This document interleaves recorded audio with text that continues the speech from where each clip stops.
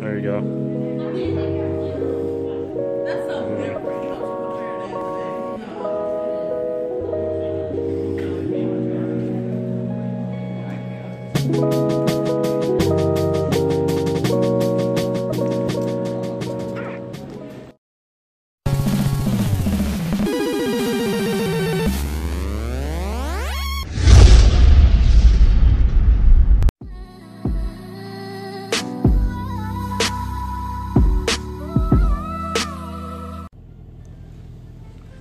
Alright, so something happened within the last month and a half, and that thing was my birthday. Turned 34. 33 was such a difficult year for me, for my adult life, just for my life in general. I think that was the most difficult year. I mean, 2017 was not great. I had everything that I wanted out of my personal life. I achieved all of that. I had, what I've always wanted out of life was, I wanted to become a husband. I wanted to become a father. That was my identity. That's what I built my path towards, and I achieved that. And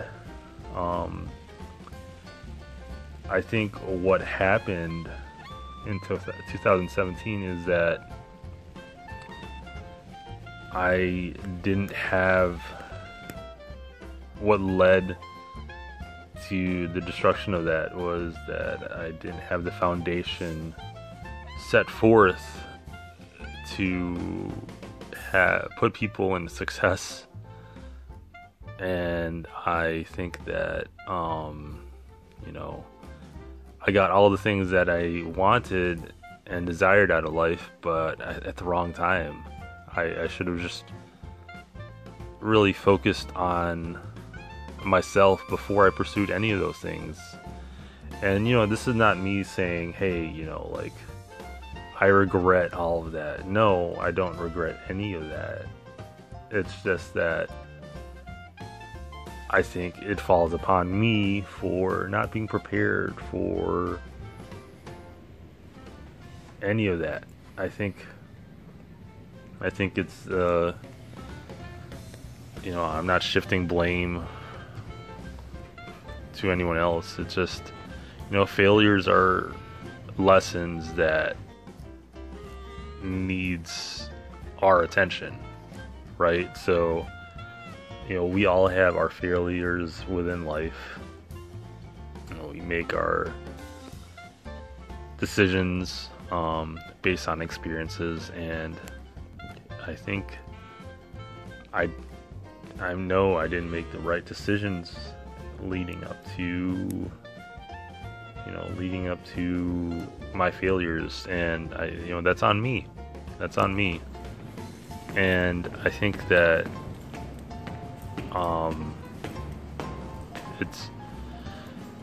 it's really just been this past year. It's just been this rediscovery of myself, right? That I need to learn how to be myself again.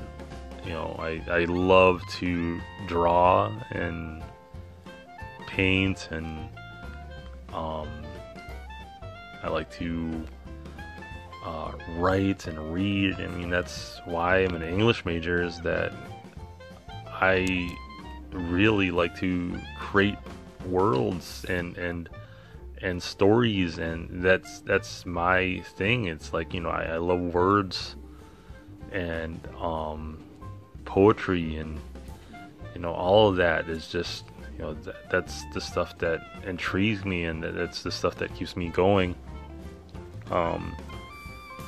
And sometimes that stuff requires a certain level of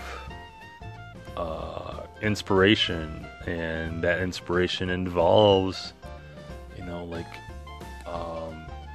me entrenching myself within certain hobbies that will help lead me to be inspired by things. I mean, wrestling's a big thing. I love wrestling. I've loved wrestling since I was 7. You know, when I first saw Hulk Hogan step on the stage, and now it's more along the lines of like Braun Strowman and Elias Sampson, and you know, Finn Balor and Seth Rollins, and you know, all those guys. You know, and especially with the female, the women's division too. I mean, they're fantastic. You know what they can do with their athleticism. I mean, Sasha Banks and Bailey and Asuka. But you know, I think I'm gonna learn how to be me, and no one's gonna tell me otherwise from now on.